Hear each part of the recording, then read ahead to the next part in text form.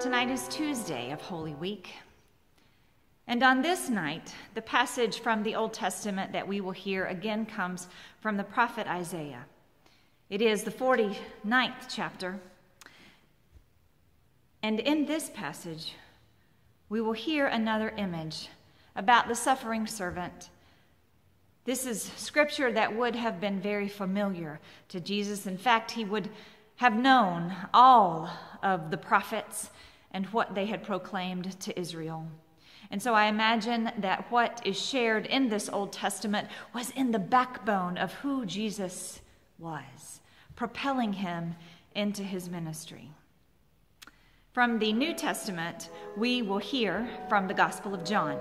It's the 13th chapter, and in this passage, it is the last night of Jesus' life, and the disciples are gathered around the table. In that moment, Jesus takes off his outer robe and begins to wash the feet of the disciples gathered. We hear some protest, especially from Peter, and then we hear Jesus respond.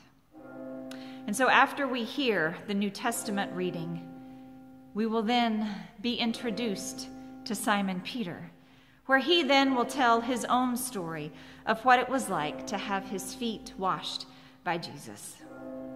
So I invite you to prepare yourself to hear the word of the Lord, to get yourself comfortable, allow your spirit to be open, your soul, your very being, to hear what God is saying to you on this night.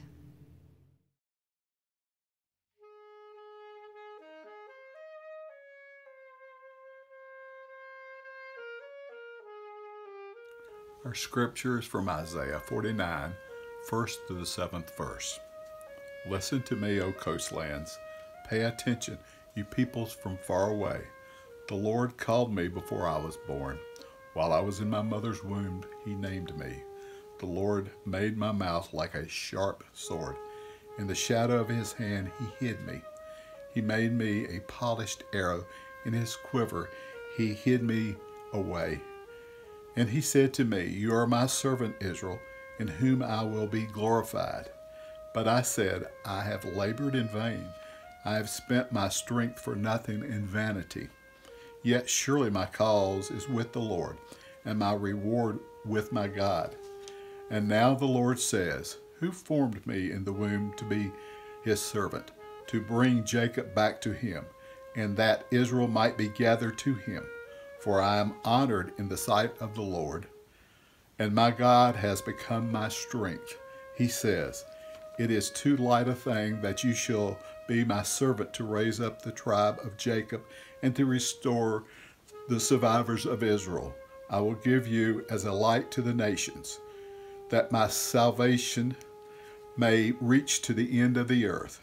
Thus saith the Lord, the Redeemer of Israel, and his Holy One, to one deeply despised, abhorred by the nations, the slave of rulers. Kings shall see and stand up, princes, and they shall prostrate themselves because of the Lord, who is faithful, the Holy One of Israel, who has chosen you.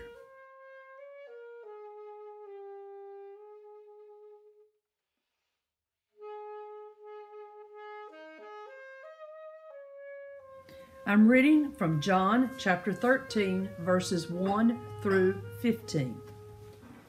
Now before the festival of the Passover, Jesus knew that his hour had come to depart from this world and to go to the Father. Having loved his own who were in the world, he loved them to the end.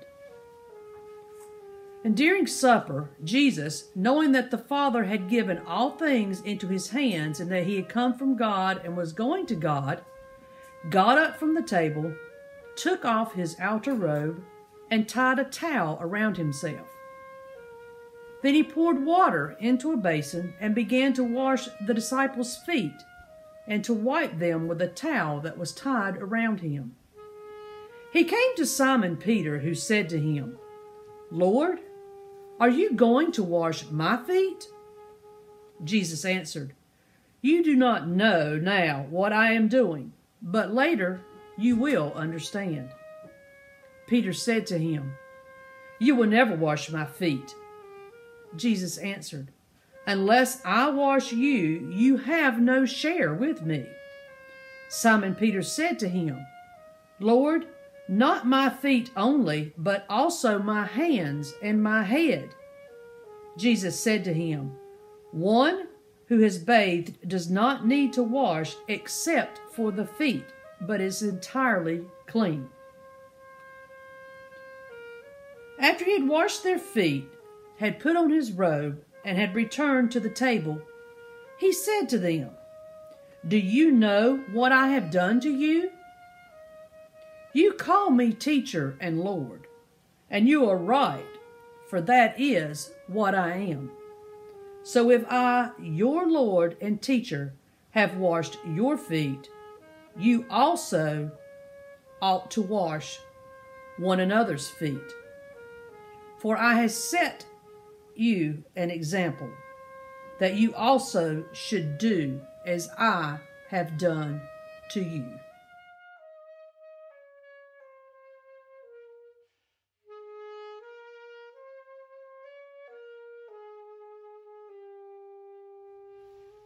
He continually baffled me. My whole life with him, one surprise after another. Jesus turned my world upside down, especially when it came to relationships. We would worry about who his right-hand man was, and he always turned it around with last shall be first stories. I wanted to know where I stood with him. I needed for him to be my Lord, my master, my teacher. And he was. But then he went and did this that night. Now, none of us were really high lineage, and we weren't slaves or servants. I mean, the meal that night, there were people to wait on us. This is a service that just comes with any good room rented for a meal. But I had planned to wash his feet that night. I was overwhelmed with love for him and fear for his life. I had this nagging need to show him, demonstrate to him that I would do anything for him. But before I could even begin, he knelt before me. He insisted on washing my feet. I was horrified. One more time, he reversed the way I thought about things and how they would go. He just kept doing that. He said to me, "You can't be part of the family of God, the kingdom of God, Peter, if you don't let me do this." As if I couldn't see that he really meant what he said about serving our neighbors, our friends, and our families. He always kept me off balance. I thought I knew what he meant, and then it seemed like I just wasn't getting it. I had to surrender all my preconceived ideas about how relationships are, how they go, who we loved. I had to surrender and let his loving act of washing my feet heal my soul and heal every disappointing relationship I'd ever had.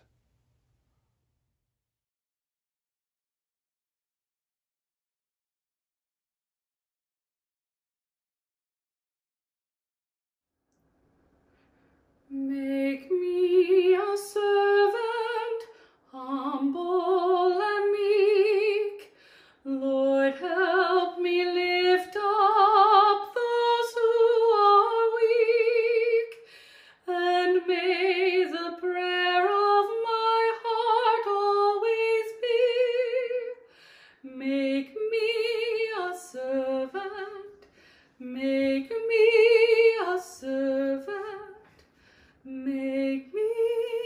servant today.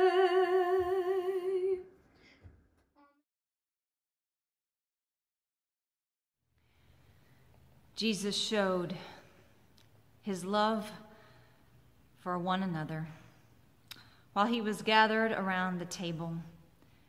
His act of servanthood was difficult for his disciples to bear.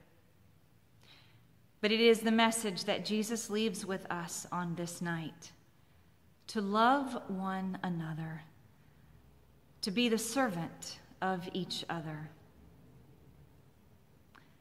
And so I invite you to think about what it is that you can do this week. In what ways can you show your servant heart for your fellow brothers and sisters? Let us pray.